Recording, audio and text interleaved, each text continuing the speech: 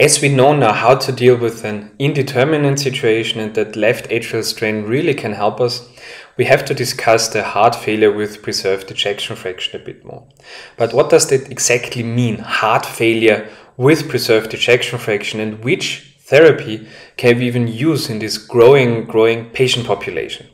In this slide, you can appreciate a diagnostic algorithm from the ESC guidelines of 2021 of heart failure for the diagnostic of heart failure.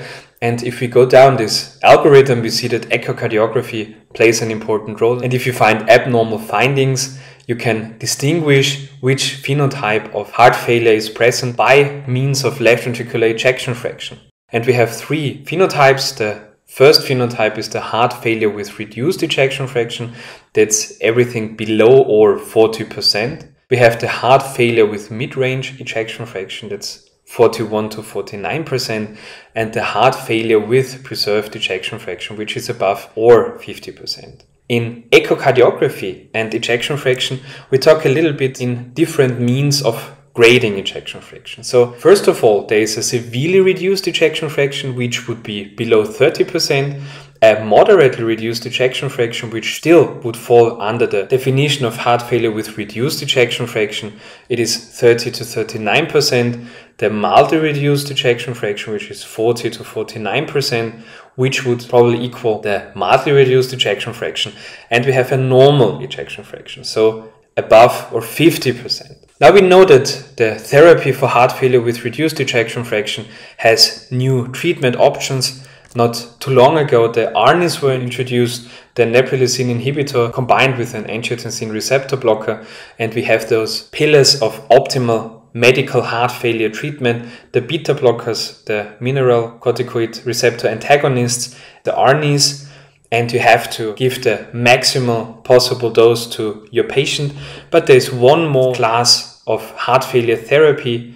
It's making our hearts or the hearts of our patients even happier. It's this specific substance. You can see it over here. Probably you all know it's the so-called SGLT2 inhibitor.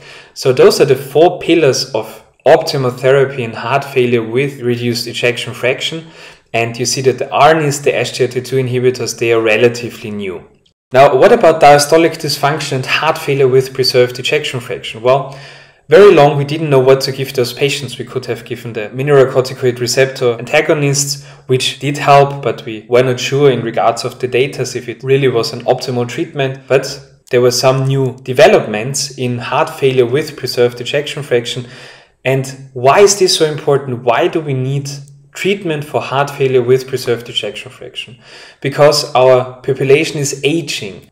Because we are aging, our hearts become small and stiff. Think about hypertensive heart disease, diabetes, also about several cardiomyopathies where heart failure, also with preserved ejection fraction, plays an important role, and diastolic function as well. In patients with heart failure with preserved ejection fraction, their hospitalizations, the mortality, the 1-year mortality, and even the 5-year mortality, they are very high. And basically, the only thing we could do was diuretic therapy for symptom control, so against the dyspnea. So the prognosis overall was bad. Then there was the Emperor preserved study from 2021, which introduced the SGLT2 blockers to the treatment of heart failure with preserved ejection fraction. Let us summarize what these SGLT2 inhibitors actually do. They work at the proximal tubule of the kidney. We have the natrium and glucose co-transporters, so it causes glucosuria if we block this SGLT2. Overall, the SGLT2 blockers were introduced as a therapy for diabetes, and they reduce the blood glucose levels.